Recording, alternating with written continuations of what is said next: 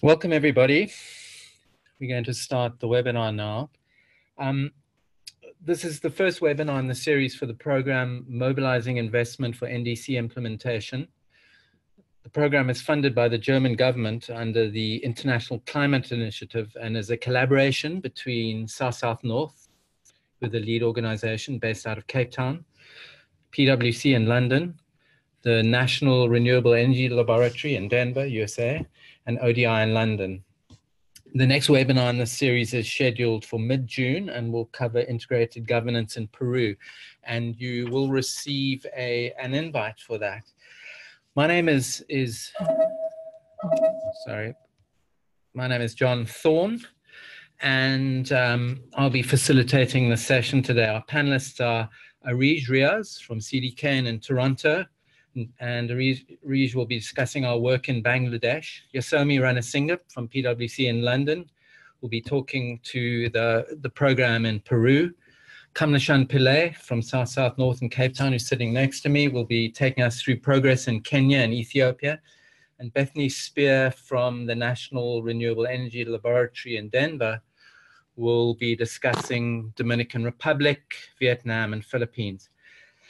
So on to a short session about housekeeping rules for this webinar. Our panelists today will be presenting a series of short presentations on each country. We will only be exchanging questions and answers after all the presentations have been made.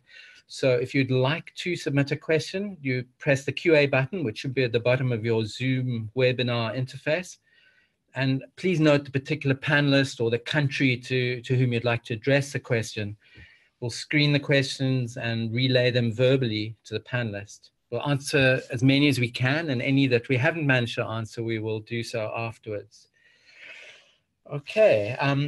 Lastly, this will be published to the SouthSouthNorth and CDKN website, and so you can get access to it at a later stage. Onto the webinar agenda for today. Our aim is to provide an overview of the program and discuss progress and emerging lessons. We have 40 slides. Subsequent webinars will take a deeper dive into countries. I've asked the panelists not to exceed more than 7 minutes per country. We aim to leave about 20 to 30 minutes at the end for questions. So please note down anything you'd like to ask. So this program was born out of a collaboration between CDKN and LED's GP. And for those not familiar with these programs, we'll provide an introduction to each of them shortly. I'll provide a quick program overview, and then we'll dive down into each of the countries, and our panelists will take you through the work that we've been doing in those countries before we move on to questions. All right. So CDKN. I'd like to talk briefly about CDKN. CDKN is one of the programs that initiated this particular program. The Climate and Development Knowledge Network was established in 2010. It was funded by the British and Dutch governments. Initially, it was led by PwC in London, with SouthSouthNorth coordinating the Sub-Saharan Africa work. Now it's in phase 2. It's a smaller program funded by the Canadian and Dutch governments and led out of SouthSouthNorth's offices in Cape Town, together with partners Fundacio Futuro in Latin America, ICLEI in South Asia, and ODI in London.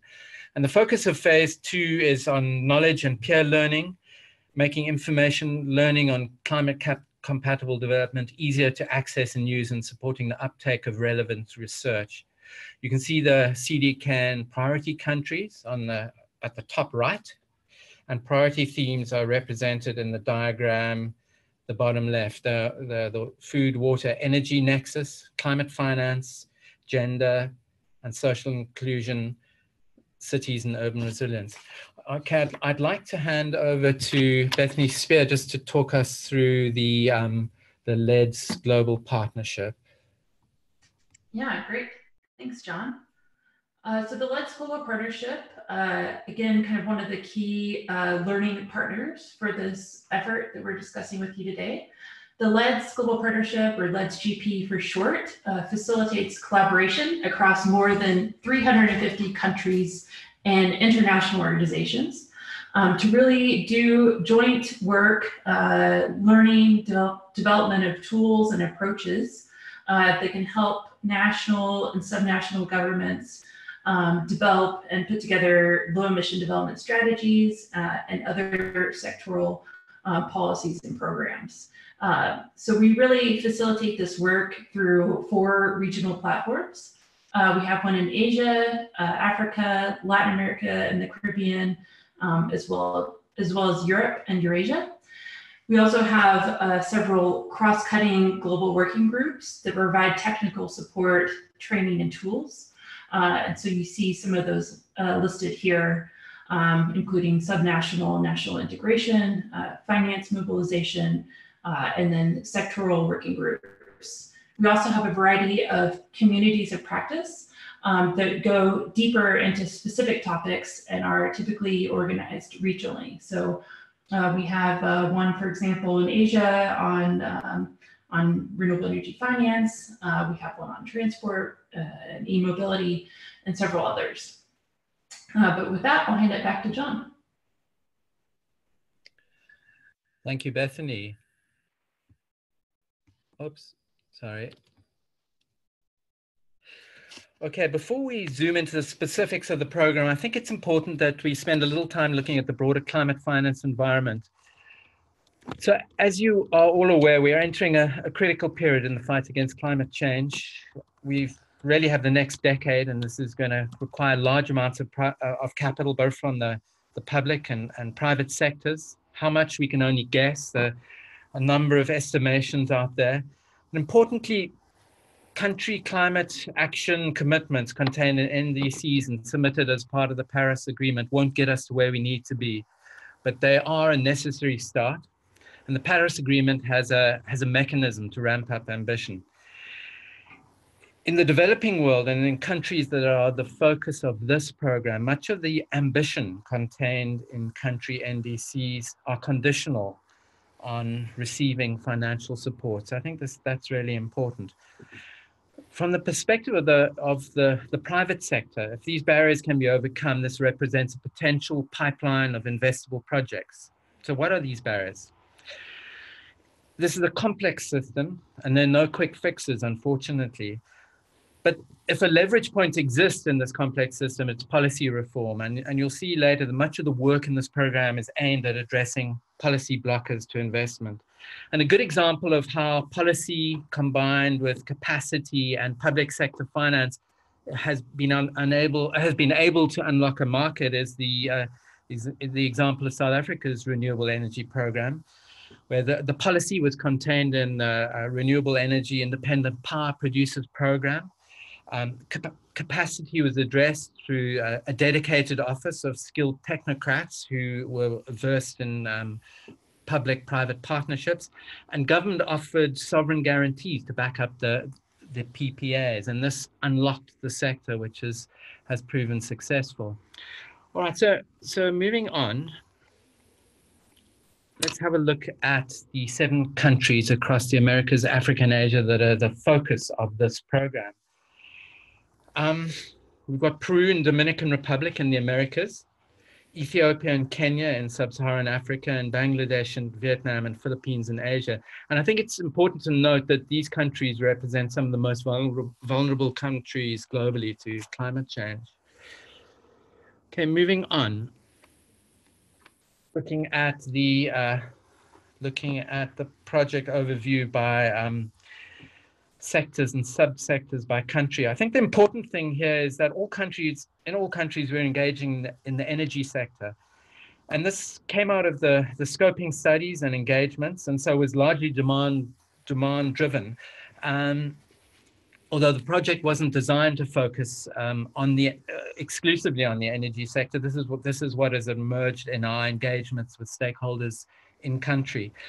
And at a macro scale, this represents what's happening in the climate finance world, where the majority of funding is going towards energy sector mitigation business models, and that's largely to be expected. Energy business models are generally more mature, they're easier to fund, And this is positive for the energy sector, but in some respects represents some of the challenges funding non-energy NDCs, and particularly those that relate to adaptation. And so, okay, I think let me just look at the countries quickly. So in Kenya, we're looking at bioethanol. In Ethiopia, we're looking to grow the mini grid sector. Bangladesh, similarly, mini grid, off-grid solar pumps and water transport. Peru, we're looking at waste management and waste to energy. In Dominican Republic, energy efficiency and renewable energy. And similarly, renewable energy in both Vietnam and the Philippines. Oops, sorry. For some reason I can't, my down button isn't working. Okay, project overview. I'm not going to go into this in detail, but here's a summary of the results framework. So the impact we're looking to have is aiming to mobilize private finance for NDC implementation. There are three main outputs: investment mobilization measures, pipelines for investment, and scale up and scale out innovation from emergent practice. Okay, I think I'm going to move on to Bangladesh and hand over to Arij Riaz from CDK and in Toronto. Arij. Thank you, John.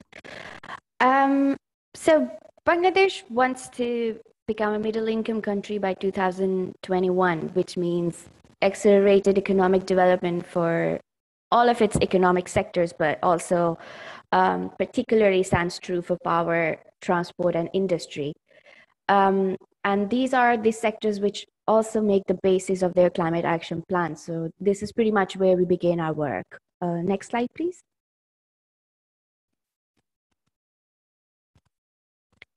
In 2017, we began scoping from among the three power, transport, and industry sectors, the one that had the most potential for private sector involvement. Based on the findings from the scoping exercises and stakeholder engagements, off-grid solar energy was selected. And we looked at three of the technologies from this sector, so mini grids, irrigation pumps, and solar boats. The first two steps included studying the aspects that have hindered technology development for these three technologies, or created barriers to investment in technology upscaling. And we also looked at examples of other countries with similar kind of contexts like Nepal, India, but also in some cases Kenya, where they may have found some low-hanging fruits or some major kind of innovative solutions to remove these barriers for market development. These studies shaped the business models for each of the three technologies, setting out the different kind of constituent parameters which could be altered so we could overcome those barriers to market development and look at options for finance and implementation within the existing energy and climate change policy and regulatory framework. So this was basically just a means to improve the short-term kind of bankability of the projects for these three technologies. The recommended changes were then expanded into investment cases that show the financial impacts of each recommended change and also the financial opportunities that these technologies present to project sponsors, financiers, and government stakeholders. And then we also made some major overall broader 4 to 5 key policy or regulatory recommendations to the government. So to date, 22 mini grids and 1,131 irrigation pumps have been deployed in Bangladesh. The main kind of financing is public sourced and public crowded, and it's led by the public companies such as the Infrastructure Development Company, the Central Bank of Bangladesh, the Bangladesh Agriculture Development Corporation, and they're largely made up of grant components, using both the public budget, but also donations from development partners. So because of these grant components, private investors like commercial banks, they can't compete with these financing schemes. But also because the investors are looking for risk-free investments, and not every private project developer has guarantees to provide for such loans. There are obviously other factors that have also limited private sector involvement in this sector in Bangladesh.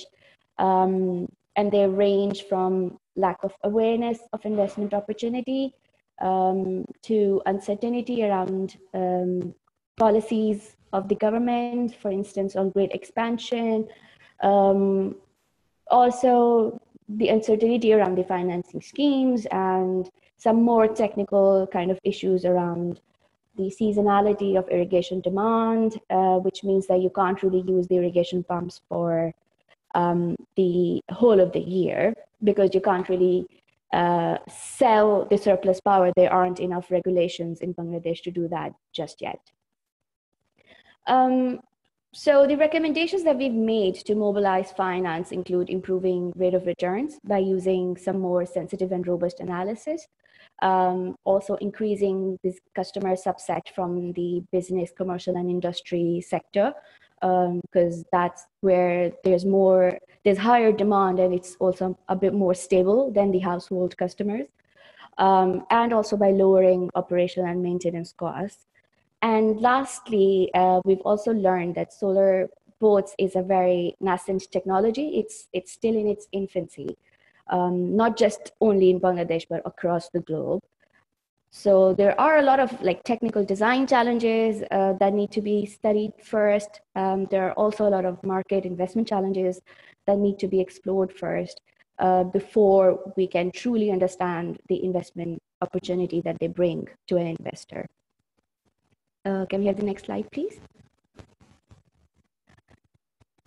So the government of Bangladesh's infrastructure development company called ITCO has plans to finance 200 mini grids and 50,000 irrigation pumps in the next 7 years. So they need a lot of commercial finance to support this goal.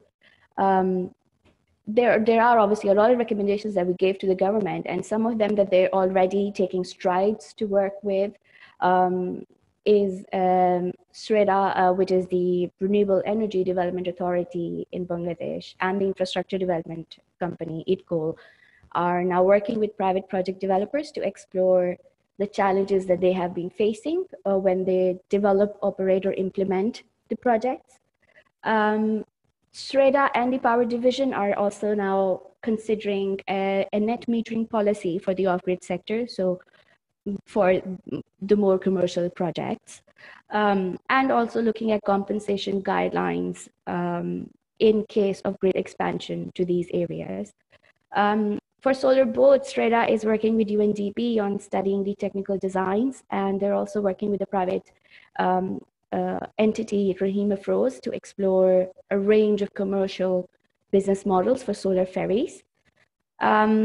And to further improve the investment environment in these technologies, especially in the solar irrigation area, we are now working with SREDA to develop a dynamic decision-making tool, a geospatial modeling tool, which is going to help in their policy and investment decisions. It's going to be a one-stop shop to get answers on where there is more irrigation demand, water availability, suitable soil, grid expansion plans to plan the more ideal locations for solar irrigation pumps. Thank you. Thank you very much, Arij.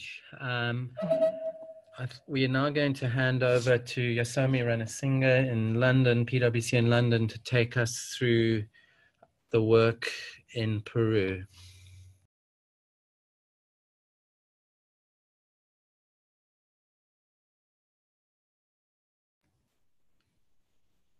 Yasomi, are you there? We can't hear you yet.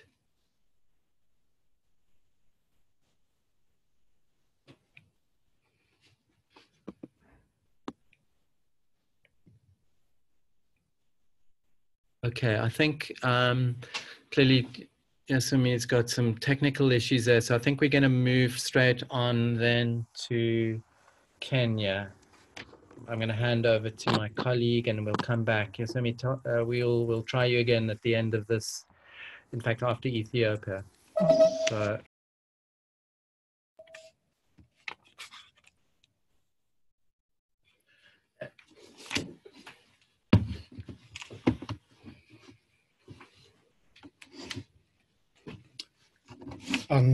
good day, everyone, wherever you are. It's a pleasure to speak to you about our Kenyan and Ethiopian experience. Just like to note at first that the Ethiopian work program is slightly behind. So the developments that I'll share with you are more of the initial findings rather than the Kenyan experience, which has transpired quite quickly, especially over the last year. So I'll just start off with some context.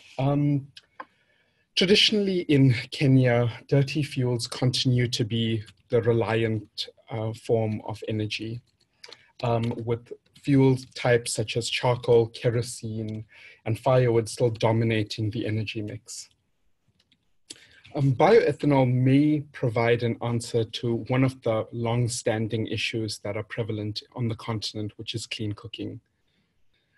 Within Kenya, we have worked with a private sector organization and the private sector at large to try and unlock this energy fuel type that can deliver co-benefits and also mitigation benefits over time, as well as relieve some of the issues such as indoor air quality, health hazards, as well as deforestation, which is a priority of the Kenyan government.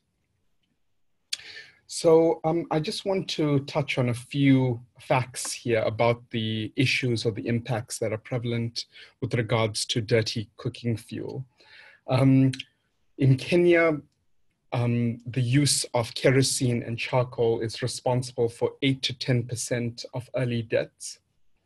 From a deforestation perspective, Kenya loses about 10.3 million cubic meters of wood from forests every year. And from a food insecurity perspective, deforestation exacerbates food insecurity and harms the agriculture sector. It's important at this point to note that bioethanol, even though there is a lot of rhetoric regarding the food insecurity versus bioethanol issue, where food crops are not seen to be viable for the use for the production of bioethanol. Within the Kenyan context, bioethanol will be mostly produced by waste residues from the sugarcane industry and possibly from the cassava industry as well. So just to talk about the progress, the progress that we've made in country.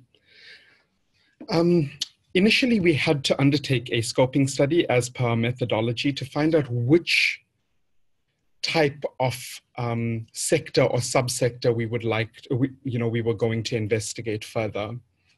Initially, we looked at 3, which were bioethanol, microforestry, and mini grids, and decided that bioethanol would be one of the subsector solutions because we saw great potential in terms of scaling up, considering that buy-in from private sector was already available notably from Cocoa Networks, which is a private sector organization, which,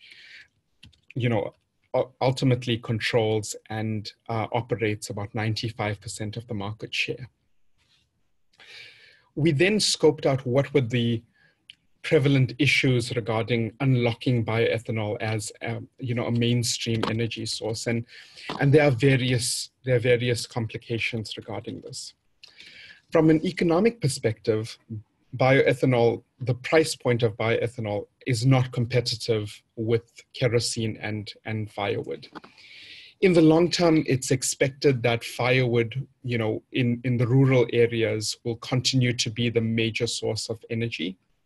However, within the urban poor, within Nairobi specifically, bioethanol may represent an opportunity to provide residents with a cleaner cooking fuel option that can negate some of the negative consequences.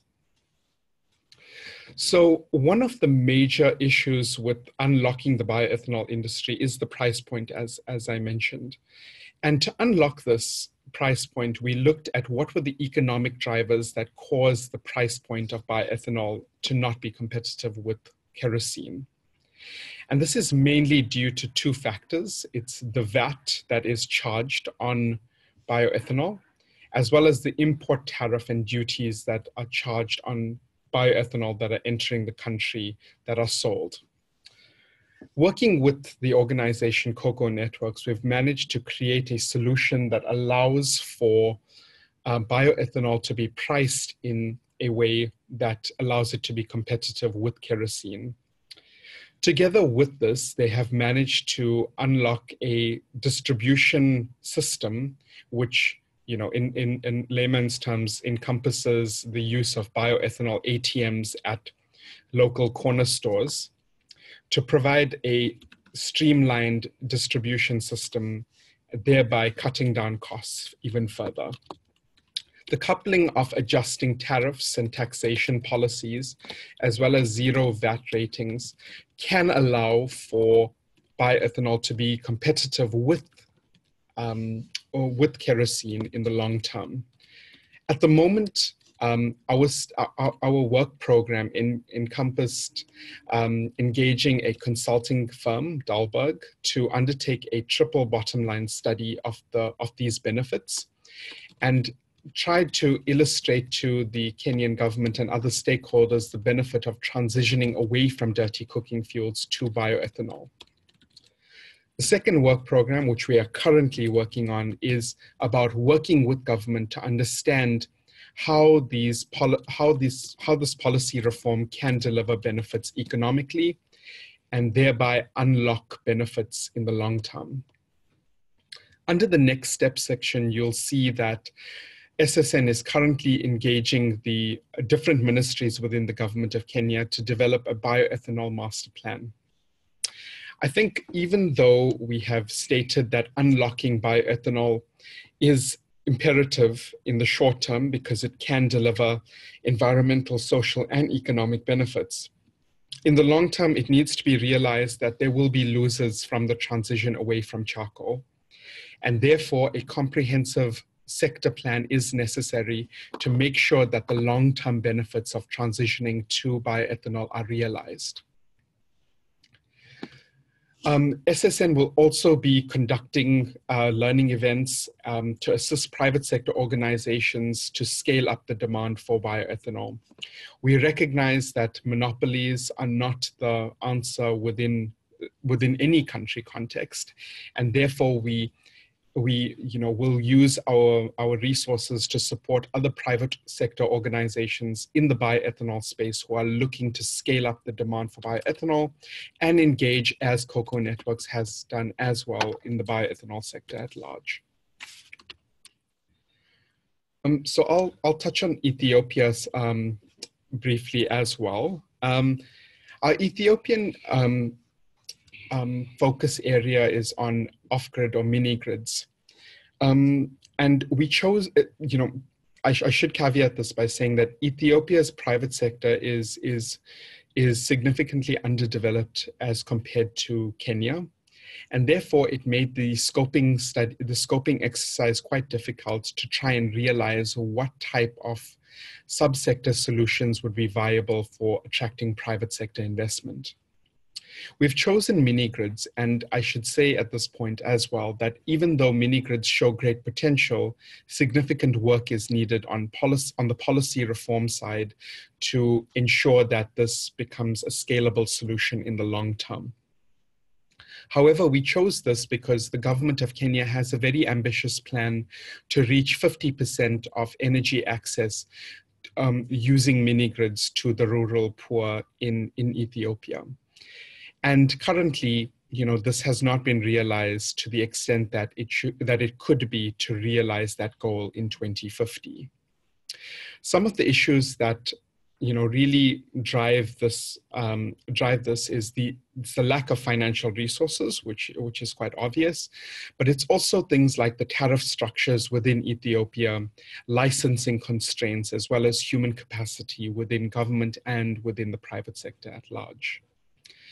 Given the tariff structures of electricity within Ethiopia, it is quite difficult to make mini-grids viable in terms of financing because the return on investment may not be attractive given the low tariff structures. However, SSN has recognized that mini-grids could be a useful avenue if the financial models are unpacked in a way to give the Ethiopian government guidance on what financial models need to be implemented to make sure that the private sector is crowded in. So the progress up to this point includes, as with Kenya, a detailed scoping study. Within this, we looked at the industry parks within Ethiopia, as well as bioethanol solutions and various other private sector subsectors. The mapping study that was initially taken kind of wanted to unpack the different policies and regulations that are prevalent within the mini-grid space, as well as the stakeholders that would be involved. It's important to note that the stakeholders, including the private sector, is quite limited within the mini-grid space, but it isn't for a lack of demand from these players. Stakeholders in the private sector noted that licensing constraints, as well as access to finance, were some of the major barriers to making mini-grids viable in the long term. Our main work program that we're currently focusing on is the development of a financial model to assist the government of Ethiopia in terms of decision-making. What this model will do is it will take into account the specific Ethiopian context in terms of their economic policies, but also in terms of tariff structures, to create scenarios where different mini-grids will be viable under different conditions, therefore allowing for the Ethiopian government to gain more insight into the licensing procedures that can follow, therefore attracting the private sector. In terms of next steps, we'll also be facilitating country exchanges with the Ethiopian government with other countries which have more well-developed mini-grid sectors, as well as capacity building in the later stages of the project that will deal specifically with licensing for mini-grid programs and projects. I'll hand over back to John and he'll take you through the rest of the program. Thank you, Kamlashan. That was interesting. I think we're going to press on with the Dominican Republic and Bethany Spear at NREL in Denver, Colorado. We're going to hand over to Bethany to take us through Dominican Republic, followed by Philippines and then Vietnam. Bethany, over to you. Great. Thank you, John. And yeah, good afternoon, good evening, good morning to everyone. So yes, diving into the Dominican Republic. This is just a photo of a recent delegation of folks from the Ministry of Energy and Mines and various other energy stakeholder agencies within the DR who visited the lab to do a bit of technical training. I'll talk a bit about that more. Next slide.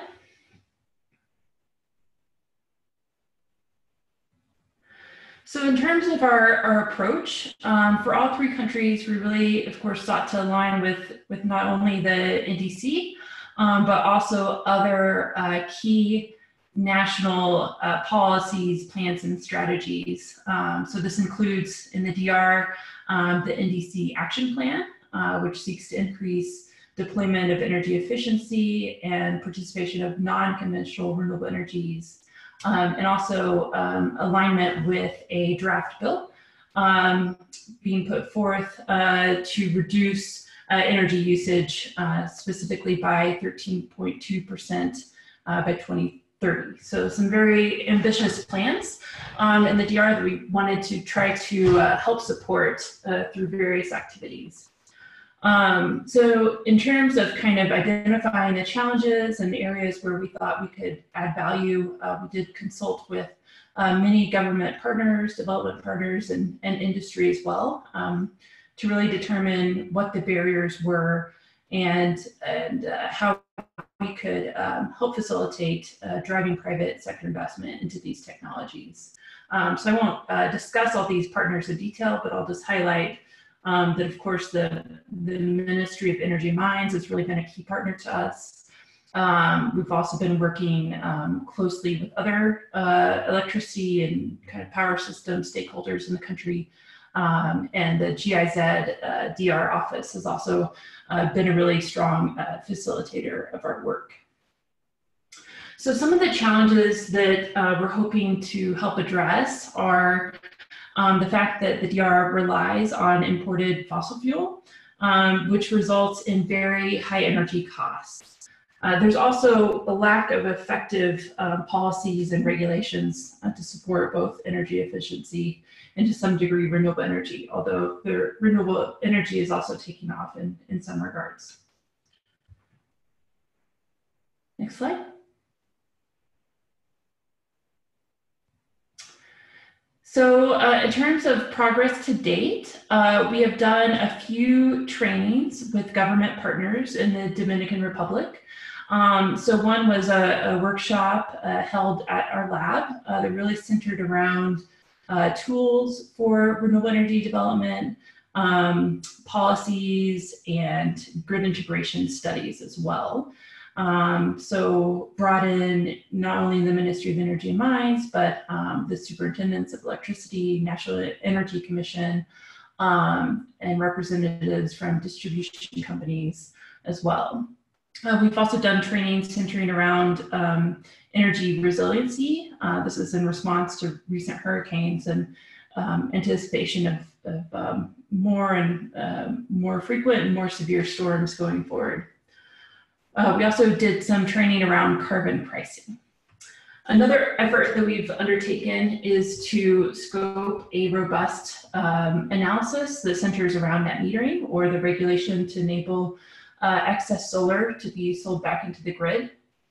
And we've been establishing partnerships with industrial groups like the Association of Industrials in the DR, AIRD, and EcoRed, which is a group of eco-minded companies. Next slide.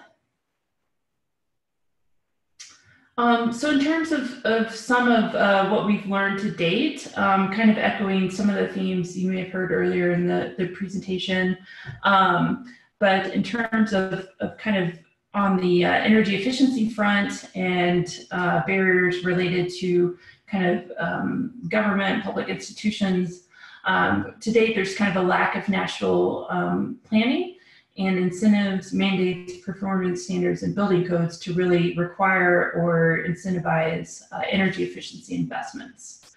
And from the private sector view, some developers lack working capital to really support these upfront investments.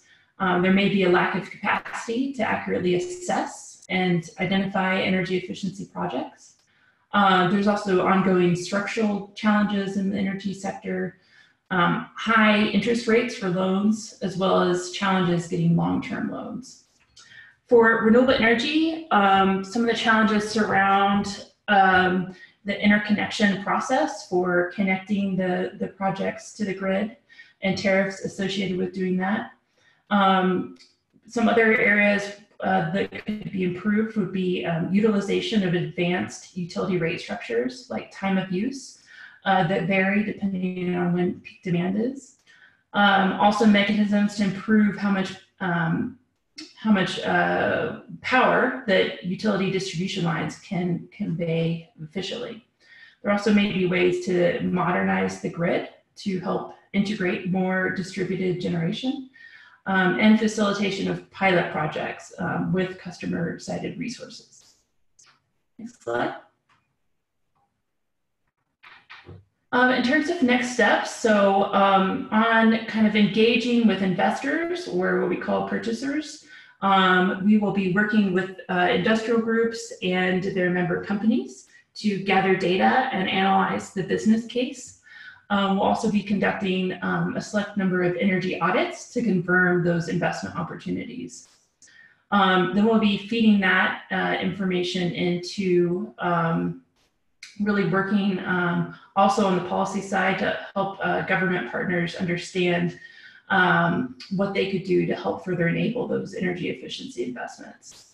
We'll also be coordinating some broader clean energy policy technical assistance through the GIZ DR office, which is also supported by German ICI. We'll be working with public sector financial institutions to design an energy efficiency finance facility.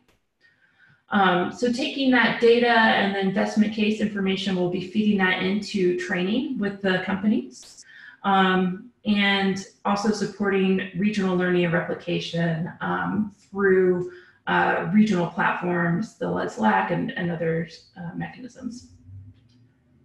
Next slide. So for the next two countries that I'll be speaking to, the Philippines and the Vietnam, those efforts are kind of under a broader program that I wanted to just introduce very quickly, which is called the Clean Energy Investment Accelerator. And that really seeks to address barriers to investment in the commercial and industrial sectors into renewable energy. So really working with companies that have made commitments to go 100% renewable energy or other large commitments, and helping them be able to buy that renewable energy and make other clean energy investments wherever they have facilities throughout the world.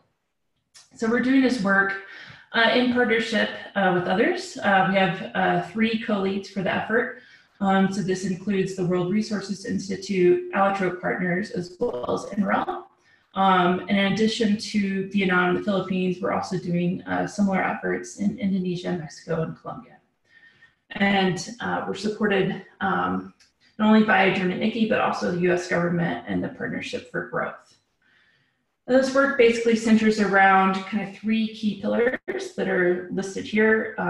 Pipeline, so identifying investment-ready projects, purchasers, convening, and identifying kind of the level of demand in a market to help create a clear signal to investors.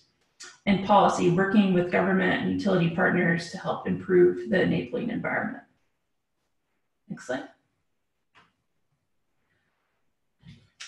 And so for the Philippines, these are some photos from recent trainings that we've done in Santa Rosa City with companies, and then up in Luzon with rural cooperatives. And I'll speak a bit more to those efforts. Next slide. So similarly to the DR, the Philippines also has ambitious goals, not only to reduce emissions through its NDC, but has a number of other policy efforts underway. So one particular policy that we are seeking to support them in implementing is the new Renewable Portfolio Standards that requires utilities to procure 30%, 35% of the total consumed energy from qualifying renewable energy resources by 2030. However, there's several challenges to doing this. One is that the Philippines, they have over 120 distribution utilities. So that's a lot of different stakeholders that need to really be up to speed in order to understand the implications of the RPS and the different ways that they can help meet that. However, the RPS seeks to help address several kind of bigger challenges within the power system in the Philippines. This includes the Philippines sees the highest energy costs in all of Southeast Asia. And they're trying to meet really quickly growing electricity demand. They have to triple their installed capacity in the next 20 years to meet this demand. So really just need to build out quite a bit more electricity capacity in terms of new plants. But they plan on doing this through largely through new coal. They want to build 10 gigawatts of new coal. So we really want to support them in kind of building out more renewable energy and offsetting some of these new coal investments. So we have a number of partners in the Philippines. I've been working very closely with the Philippines Department of Energy, also engaging with the National Renewable Energy Board, the National Energy Association, and partnering with the Philippines Rural Electric Cooperatives Association, or PhilRECA for short, to train their members on meeting RPS. And we have a number of development partners listed here. In terms of industry, we are working most closely with companies within Santa Rosa City. I'll talk a bit more about that model. Next slide.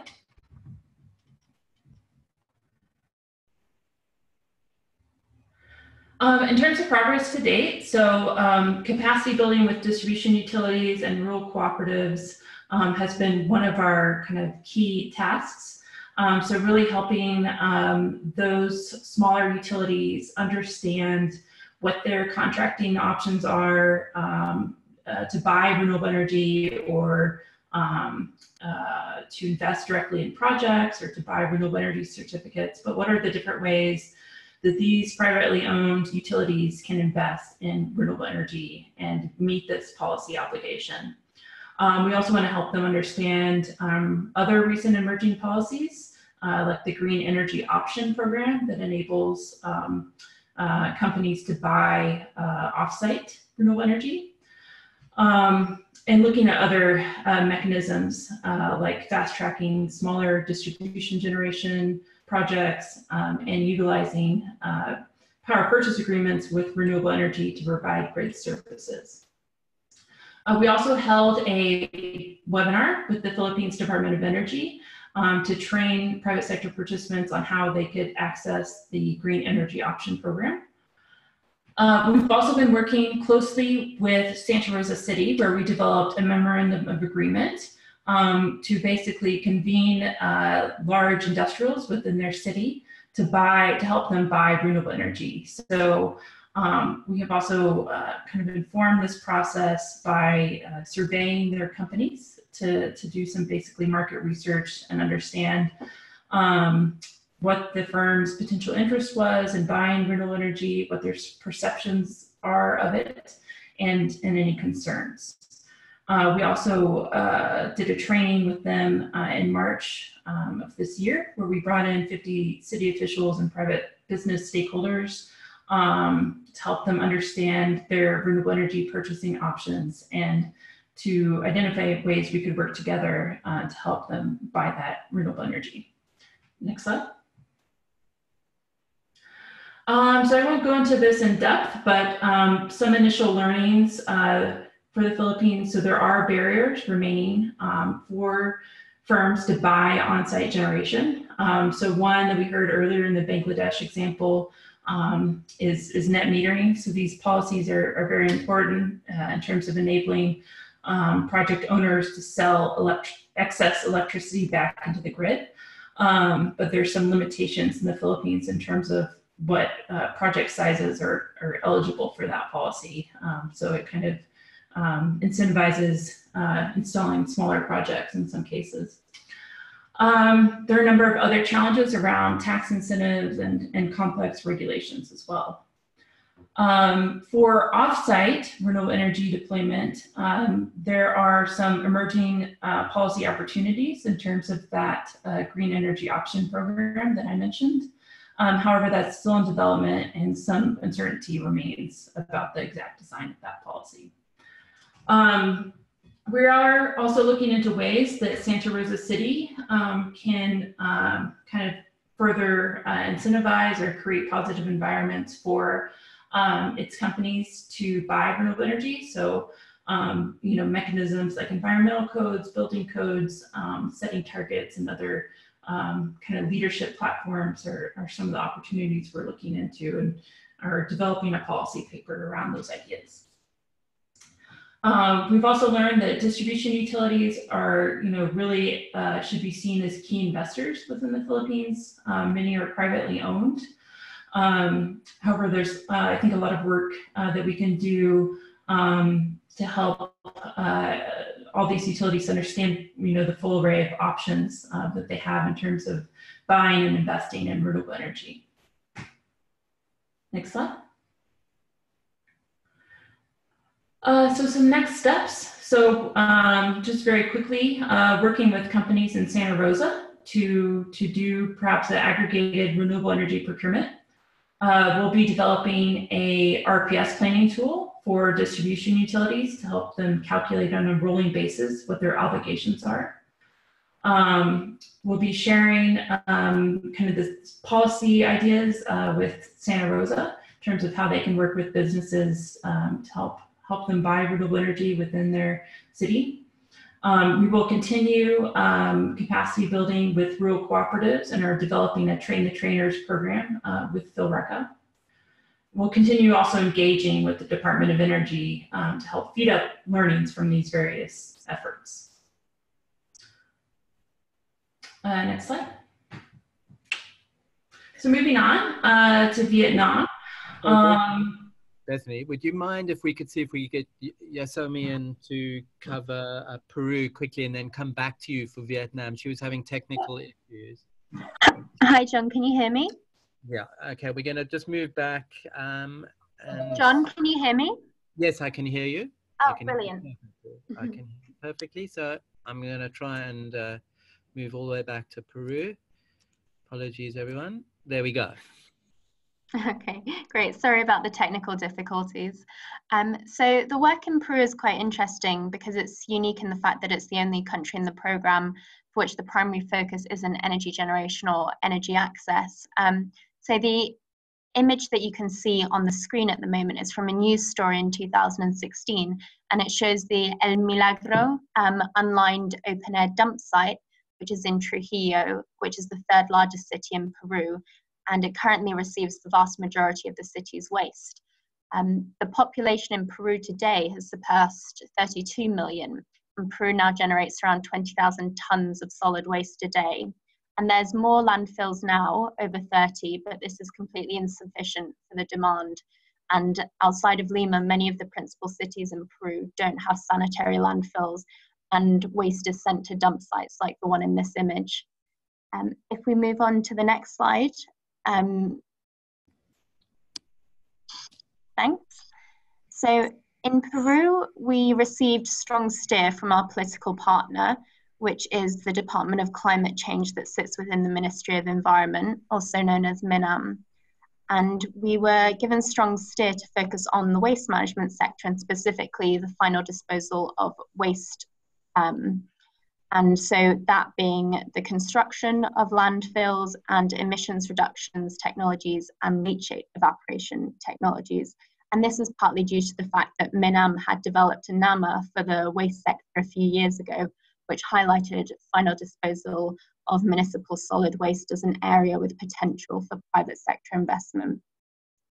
So we started by developing concept notes to analyze 3 different technologies at 2 different sites in Peru proposed to us by MINAM. These concept notes contained information on the existing waste management situation in these 2 locations, as well as baseline information on waste volumes and projected landfill gas emissions from the landfills, and an evaluation of 3 potential emissions reductions technologies against a number of criteria that we developed. The 2 sites that we looked at were Trujillo, which is, as I mentioned, the 3rd largest city in Peru. At this site, we looked at 3 different types of landfill gas capture technologies and concluded that a landfill gas capture and energy generation technology would be the most appropriate for this site, and it would be the most financially viable and have the greatest impact. The other site is San Juan Bautista, which is in the Quitos region of Peru in the Amazon. And we looked at landfill gas capture and leachate collection technologies and concluded that as this landfill would be too small to generate sufficient gas for energy generation for sale, the most appropriate technology was a leachate evaporator powered by the captured landfill gas. The next part of this project was developing detailed investment cases for the chosen technologies at each site, which include proposed operational models and financial structuring for the construction and operation of the landfill site and proposed technologies, as well as financial projections and analysis of the non-financial impacts of the project. So if we move on to the next slide, I'll cover some of the learnings to date. Well, when we started, we found that in Peru, there's been very limited private investment in the waste sector and quite a low level of involvement from private sector companies in the operation of waste management facilities. And this is because municipal governments have typically held the responsibility for waste management activities within their municipalities. And actually, with a lack of regulation on standards for waste management until very recently, many of the existing waste disposal sites are unlined dumps without systems to collect and treat leachate or capture landfill gas emissions. But following the introduction of a new law on solid waste management in 2017, the government of Peru has developed plans for the construction of 32 new landfills with higher standards for environmental protection. But unfortunately, many have not secured finance yet, and none of these have secured finance from the private sector. There's an initiative between the Inter-American Development Bank and the Japanese International Cooperation Agency that exists at the moment to provide development finance for the construction of some of these landfills, but many do not have additional emissions reductions technologies incorporated into these plans. And another one of the learnings that we found through our interactions with different private sector actors was that the private sector has expressed interest in investing in waste management in the past, but have felt that municipal governments are reluctant to cede responsibility or to collaborate with the private sector because there's not very many examples or experiences of that happening in the past. So in terms of next steps on the next slide, Peru is a bit further behind in the work packages than Bangladesh, and this is largely due to various political situations and elections and shuffles within ministries, which have caused delays over the past year or so. It's made it harder for us to coordinate with local actors to gain the information that we required for our analysis for the investment cases, and also made it a bit difficult to coordinate with the different actors within the Ministry of Environment. But the next part of the project is focused on improving the enabling environment for private investment into the waste sector. And as part of this, we're working on designing and developing investment mobilization measures to address some of the barriers to private sector investment that we've encountered so far. We've learned that there exists a couple of investment promotion mechanisms in Peru, such as a work for taxes scheme and renewable energy auctions, but actually these have been used to mobilize investment into some infrastructure projects, but haven't been applied to the waste sector. And this is because for various reasons, the way they're currently structured aren't entirely compatible with landfill construction projects. So we are analysing these types of policy mechanisms at the moment, along with other investment mobilisation measures, using learnings from experiences in other countries to understand how they might be applied to improve the bankability of sanitary landfill projects in Peru and to eventually make policy recommendations to the government. And following this, we plan to conduct meetings or workshops with industry groups and investors and private sector actors to understand how they can be engaged to take these priority projects forward. Thanks. Thank you very much, Yasami. That was very interesting. So we're going to move now back to Bethany Spear in Denver, Colorado, to talk us through Vietnam. There we go. Okay, thank you. So Vietnam, moving back to the clean energy investment accelerator model that's really focused on driving commercial and industrial investment in renewable energy. So there we're really seeking to work with multinational companies, their supply chains, and as well as regional industrial parks and local players to help them invest in renewable energy. Next slide. So in terms of kind of framing around Vietnam's, priorities, they really have a number of efforts that seek to build out the renewable energy market, and they have several complementary national strategies and growth plans, which are referenced here. So there's definitely clear government leadership in terms of wanting to drive investment towards these technologies. And they really need to do this in part similar to the Philippines. In Vietnam, there's also very rapidly increasing electricity demand. However, there's some challenges in terms of enabling the utility to meet that. Vietnam's power sector structure is quite a bit different from the Philippines, but there are challenges there as well, namely that the utility has some limited ability to really invest in new projects. So in Vietnam, working closely with the Ministry of Industry and Trade, Ministry of Planning and Investment, and others. We're also coordinating with the number of other development partners like USAID, GIZ, 3GI, and the Partnership for Growth. And we really have a very strong network of industry players as well. So building off the global Renewable Energy Buyers Alliance that brings together those multinationals that have made 100% renewable energy commitments and others. We're also working closely with locally based companies and have developed a very robust working group of all these entities. Next slide. So progress to date. So on the policy pillar that I mentioned earlier, we have supported USAID in terms of providing market intelligence and doing interviews with private sector to inform a recent rooftop solar market study. We've also been doing a lot of work around identifying project pipelines. So one recent success was working with Amada, which is a very large conglomerate of industrial parks in Southeast Asia, and they have parks in Vietnam as well. And we helped them do a 100% kilowatt project on site and are hoping to work with them to look at other solutions to providing renewable energy power for their tenants on their industrial park as well. We've also been developing RFPs and working with other companies throughout the process. So Unilever is one example there.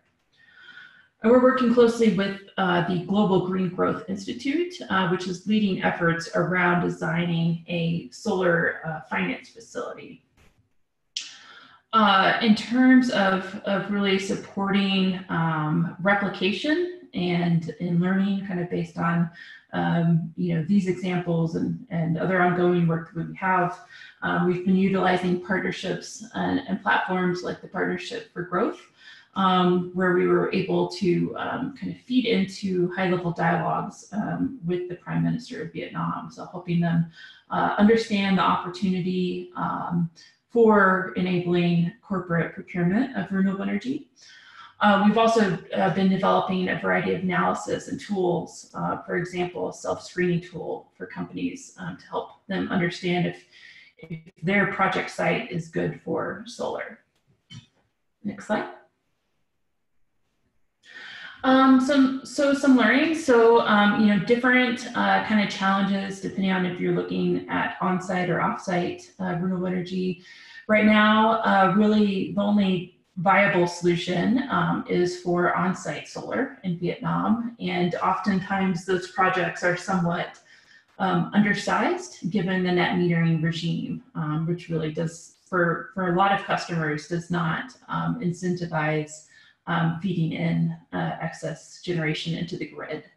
There are some other challenges. There are limitations in terms of rooftop solar system sizes, where if you're looking at a project more than that's larger than 1 megawatt, then you need to go through a more extensive permitting process. However, a lot of the big manufacturers and industrials, they really want to be able to invest in much larger projects, like more on the 2 to 5 megawatt size. For offsite, currently no real options there, although we've been working closely with USAID to help them in their partnership with the Vietnam government to launch a direct power purchase agreement structure that would enable direct business-to-business renewable energy sales. Next slide.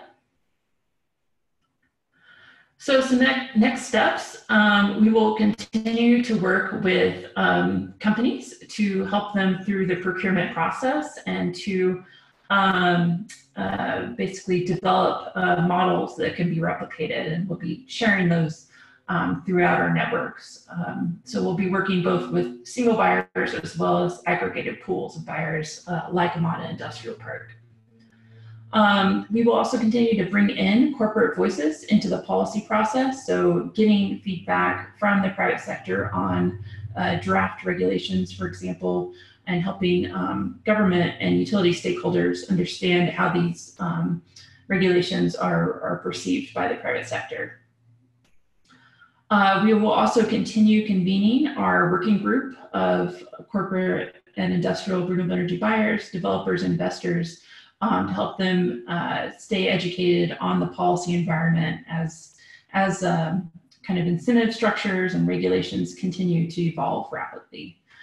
We'll also be developing a corporate buyer's guidebook to help those companies sort through procurement options themselves. Next slide. Great. So with that, I'll hand it back to you, John. Thanks, Bethany. And apologies for interrupting you between Philippines and Vietnam. So lastly, before we take questions, I'm going to pick out some of the emerging lessons from the project.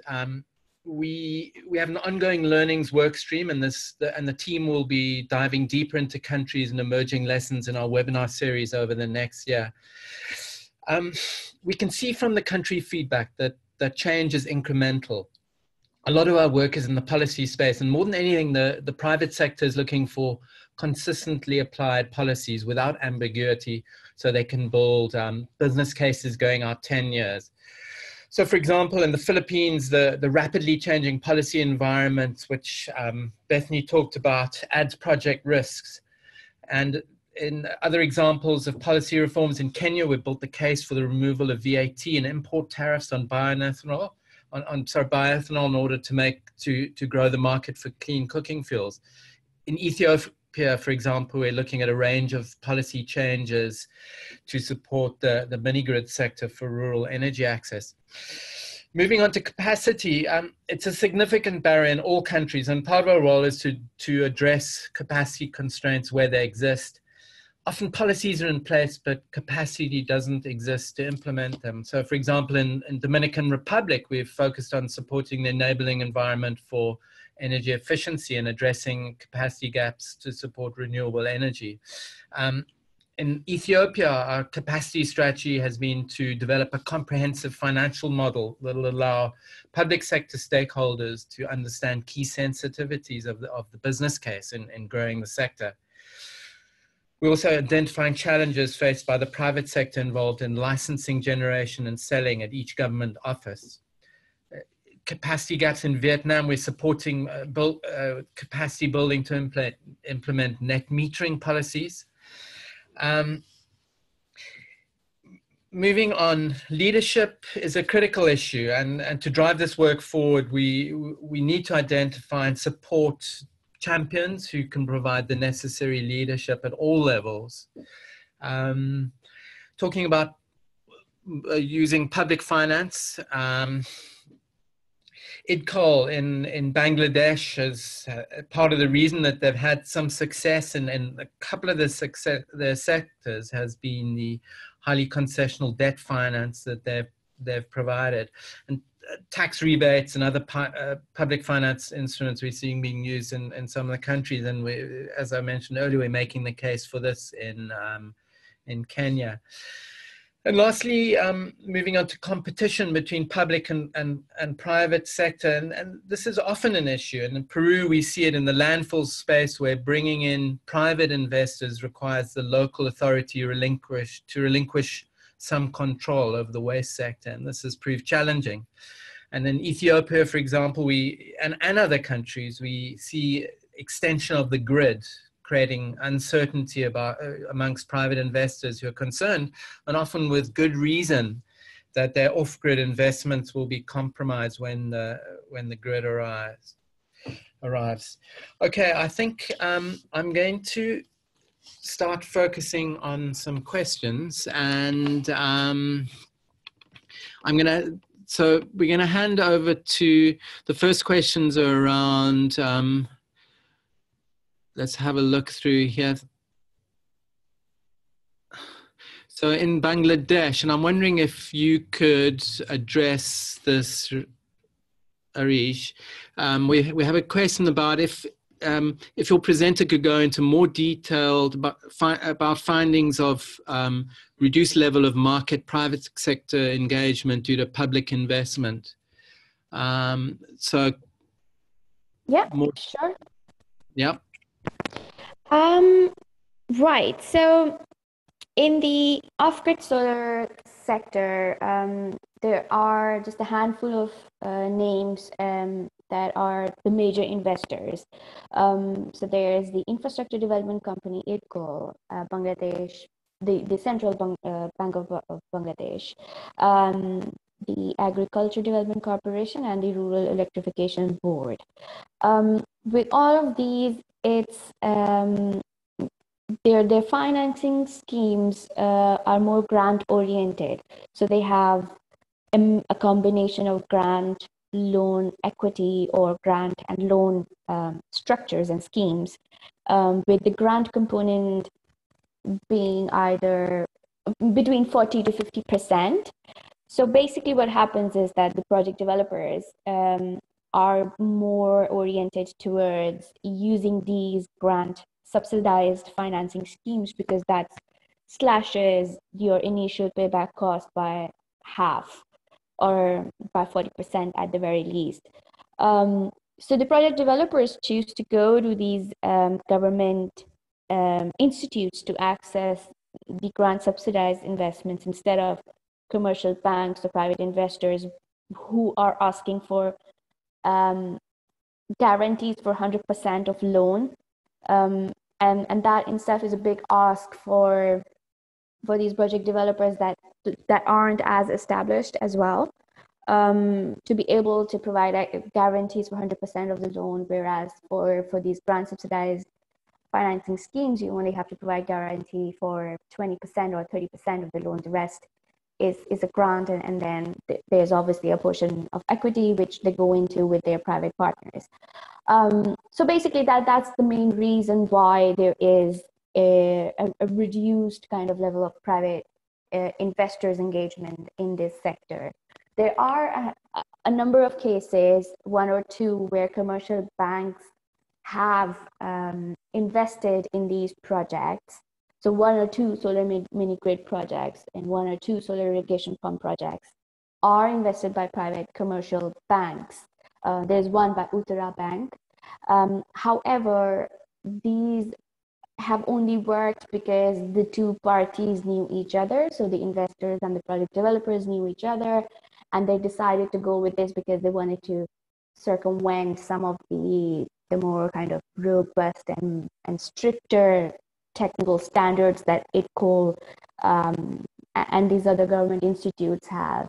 And obviously they were a big party, so they had enough guarantee to de-risk this investment for the commercial banks. So this is why there is lesser private investor in this sector in Bangladesh. Thank you, Rich.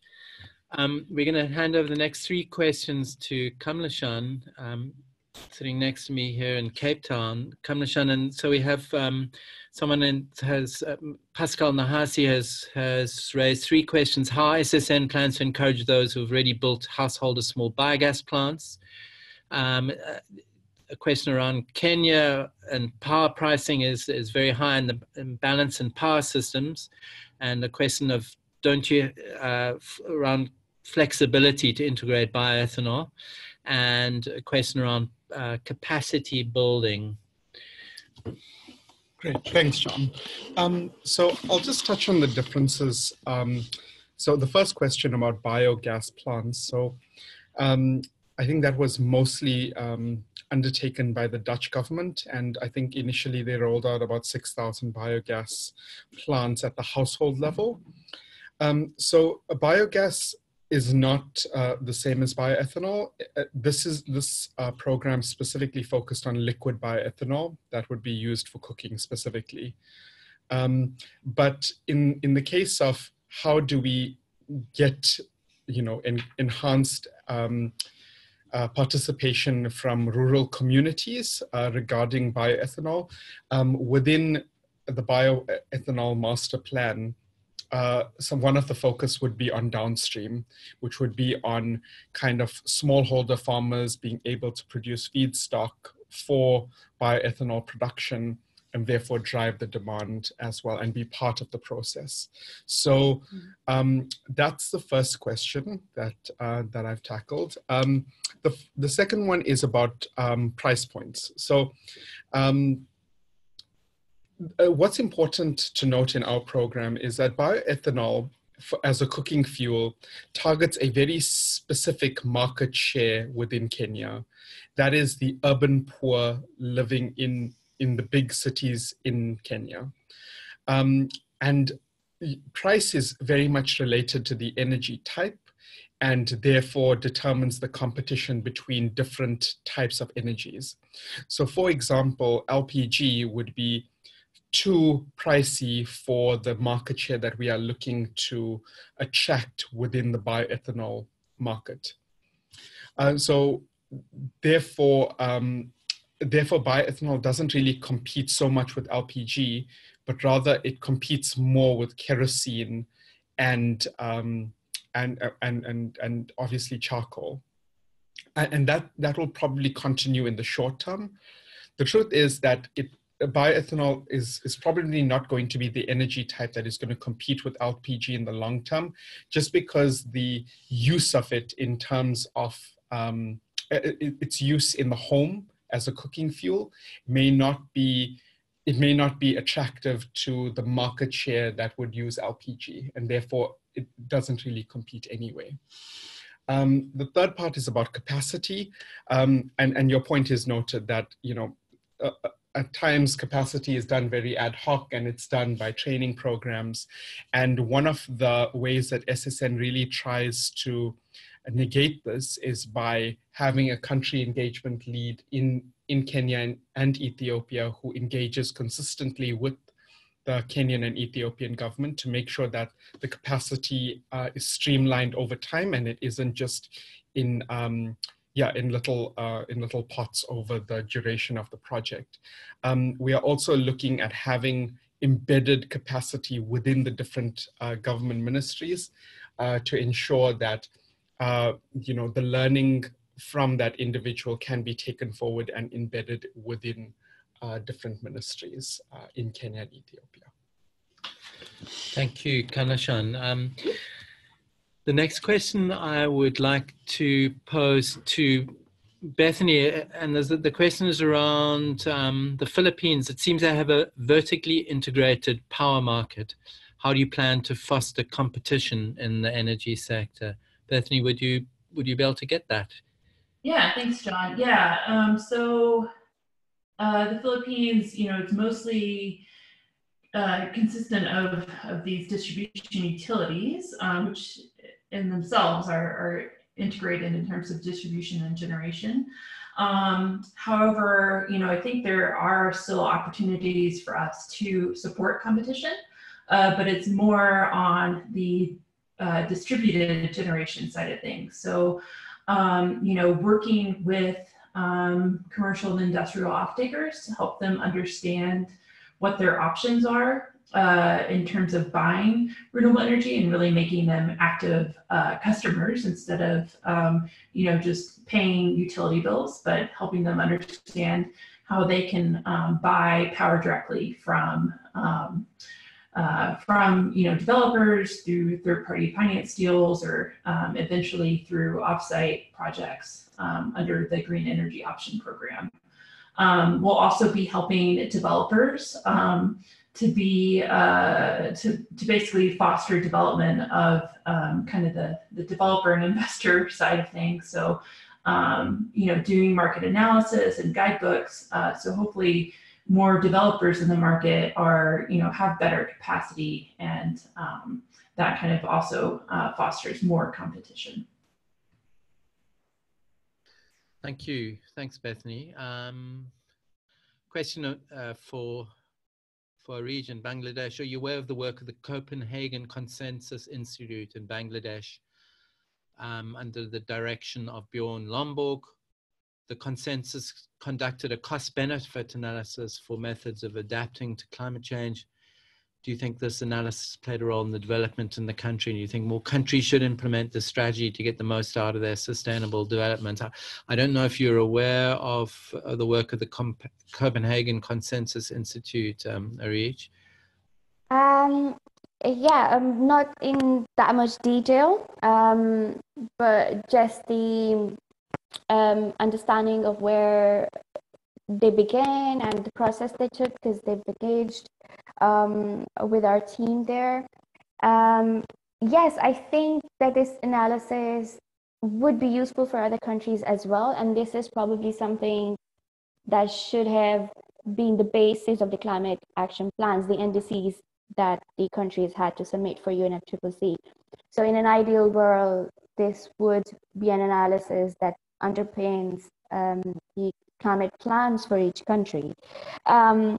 But with analysis like these, there is also the downside, especially when it has a multi-sectoral focus, because economic development still gets preference over climate action itself, because not every climate action is going to make economical sense.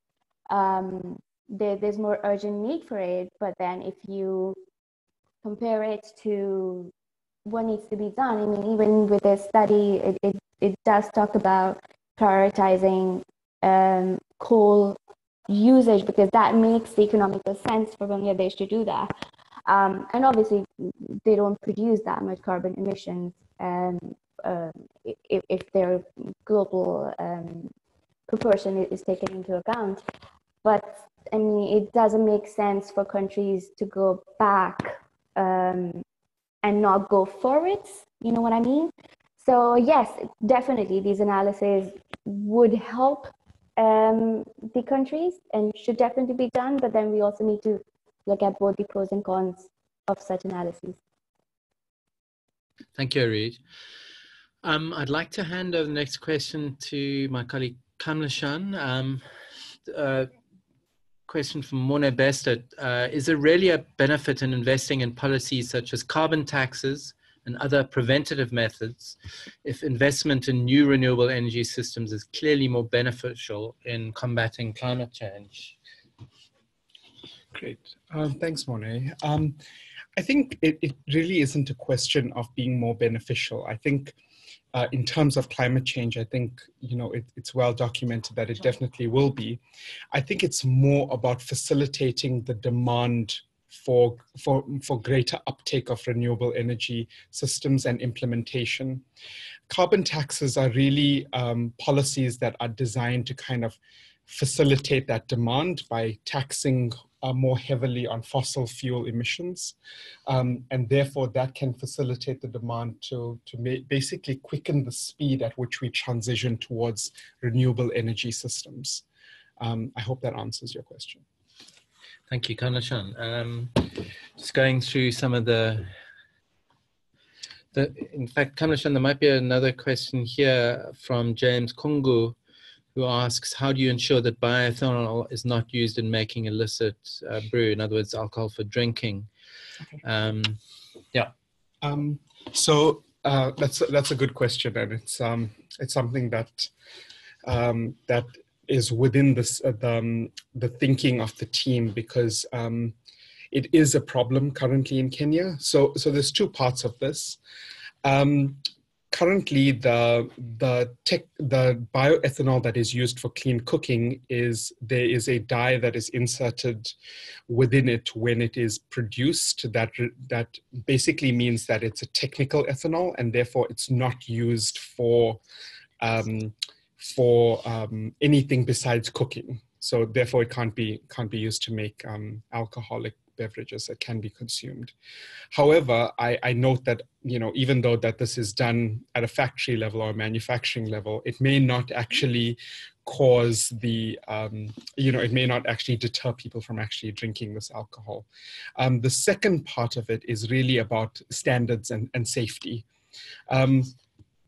Currently, a lot of the models that require distribution through the current oil and gas network negate any problems of this kind of thing happening. However, the use of bioethanol in a way that can be detrimental to people can be addressed firstly by greater capacity building, which is something that we'll focus on, and something that private sector organizations already are doing. Firstly, within first of all, approaching the Kenyan Safety Standards Bureau, but then also also doing their own capacity building about the dangers of bioethanol and how they can be appropriately used. The company that is selling a lot of the bioethanol within Kenya also produces the stoves, and the actual bioethanol canister fits directly into the bioethanol stove, and therefore it doesn't allow for anything to be directly consumed from the stove itself. Thank you, Kamlashan. I think that's all we've got time for. I'd like to thank everyone that attended the webinar today, and I'd like to thank my colleagues on the team.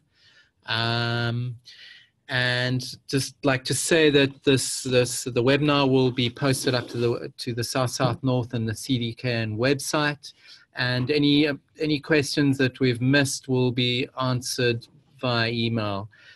Thank you very much. Please, there's a poll, and we'd really appreciate it. 3 questions. We'd really appreciate it if you could give us some feedback. That'll help us to continue to improve. Thank you, everybody.